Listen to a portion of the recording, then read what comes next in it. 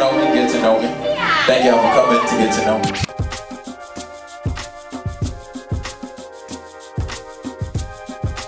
What's important to me as an artist is the music. I think most important for me is just to make sure the music is solid, to make sure that I'm expressing myself the way that I want to, and that people are feeling the music, like that they feel where I'm coming from with every lyric I write, and the tracks that I pick, the vocals, the way I express myself vocally. That's the most important. I've started out working with Lauryn Hill and John Legend in the studio on records for them, and then I went on to tour with Life Jennings, Alicia Keys, Linkin Park, Diddy, Jay-Z. So basically now we're gonna walk over to the stage area. This is where we're gonna be performing. It's gonna be like at least 45,000 people out there screaming. So this is it. Normal reaction, people, it's funny because when most times when people hear me sing, they just, they're shocked because they don't look at me and think that I should be a singer or that I would be a singer. Most of the time they think I'm a rapper. So like I always get, this isn't for rapping, we don't take rappers, this is for singing. I'll be like, well, I'm a singer, And then once they hear me, they're like, oh, like, you're a real singer. I remember specifically one show I did in the city, and this was after I had toured with him for a while. Diddy was there, and he was like, yo, I didn't know you sung like that. It's time now for someone to step up and create a movement and create a change for live music, for bringing heart back to music.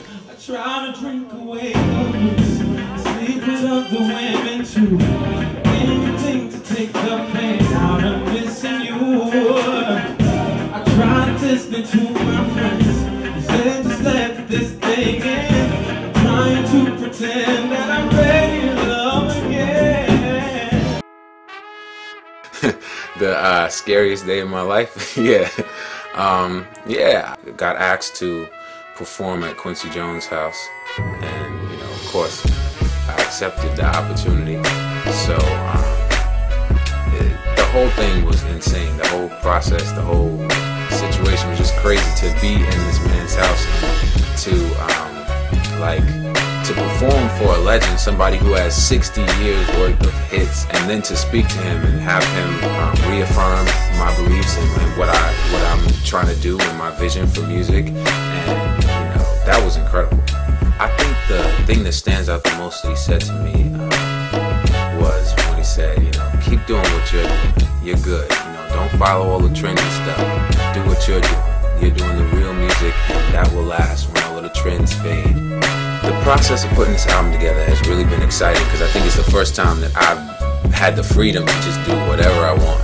Just say whatever I want, do whatever I want, sing whatever I want, with no walls. That's been really incredible. I didn't realize how restricted I felt before until I started putting this record together, because once I started, it was like I was just exploding and like I couldn't stop. I think I'm confident because I've done my homework. Like I've really studied my craft. Funny thing about when I came in the game is that from the door, the first artists I worked with were selling out arenas. They were doing it on the biggest level. So seeing that and being under that tutelage, and picking up from those people, you have no choice but to let some of that rub off on you. So, I could just know what it takes. My favorite singer would have to be Sarah Vaughan. Like myself, she interprets the song in the moment. So depending on the day, depending on how she feels, depending on what's going on in her life at that time, she, performs a song a certain way. Like I have 10 or 12 recordings of sometimes the same song, and it's never the same way, and it's the exact same song. It's so beautiful till the light fades away, and God only knows how much I cared for you.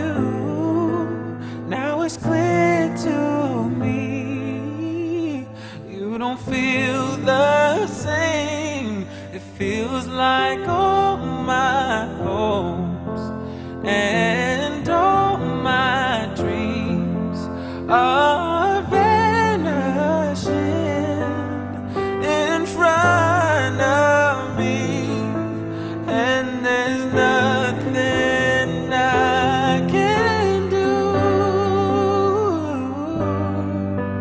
After giving all of me, it's over, I can see. Hello, heartache, I guess we meet again. We were like fire after it starts to rain. At first it's so strong till it loses the flame, and I try to hold on, but nothing seemed to work.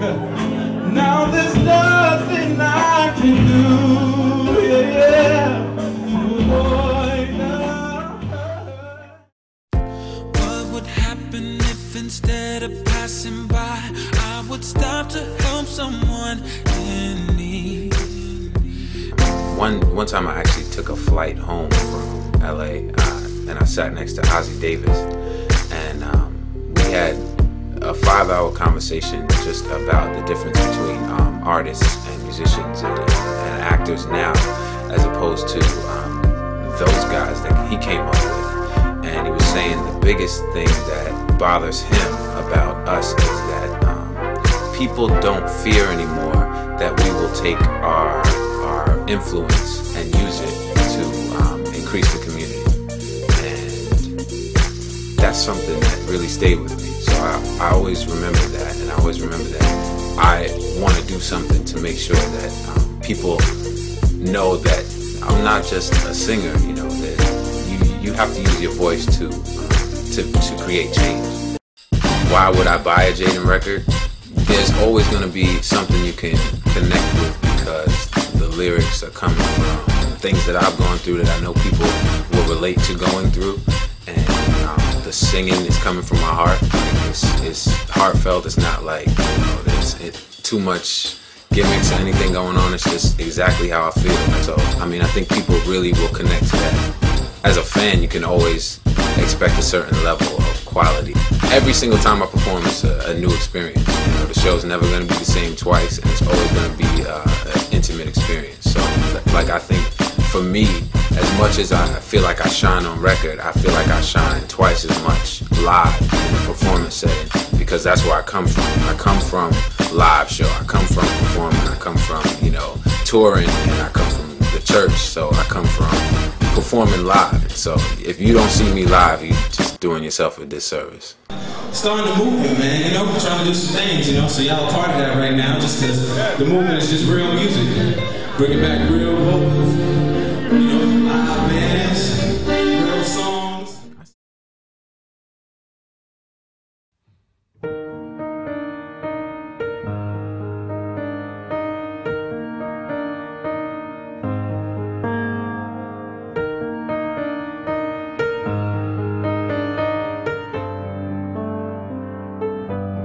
If I had a quarter for every time you made my heart flutter, we'd be in Central Pay singing this song. If I never found the keys and I never got your heart open, my love would still be going strong. If I knew that meeting you'd be the day that I really started living, I'd have searched my whole life this far. And I look into your eyes, and there's no words that can describe seeing my future reflected inside. All I can say is la la la.